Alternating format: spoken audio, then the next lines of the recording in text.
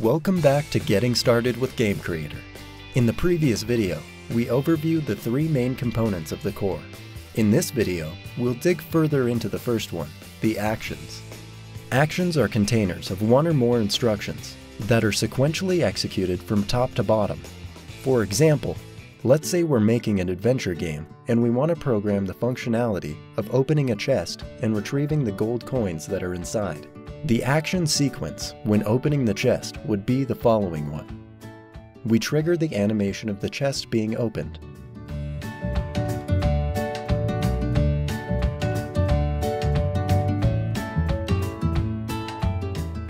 We then wait for a second so the animation finishes.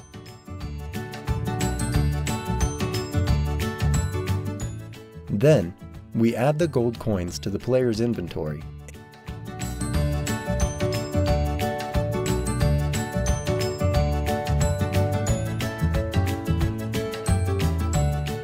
and set to true a variable called isChestOpen.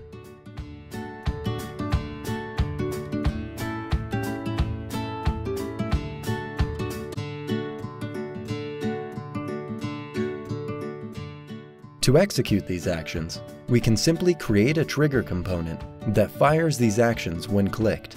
We'll cover the trigger component more in depth later on.